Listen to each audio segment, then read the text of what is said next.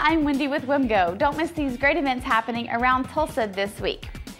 Okay, so this isn't actually in Tulsa, but still worth mentioning. The Oklahoma City Thunder hosts the Memphis Grizzlies for Game 5 in the second round of the NBA playoffs at the Oklahoma City Arena. Tickets are already gone, but don't worry if you weren't able to score any. There are a lot of great sports bars and other places to catch the big game. Singer-songwriter Lucinda Williams will be at Cain's Ballroom this Tuesday.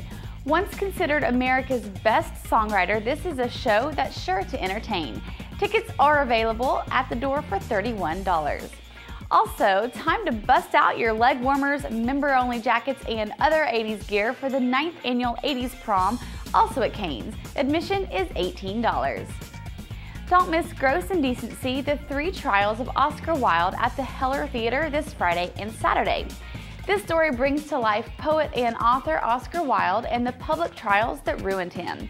Tickets for the show are just $10. Also, the Gin Game is at the Tulsa Performing Arts Center this Thursday through Sunday. Tickets are $15 to see this Pulitzer Prize winning play.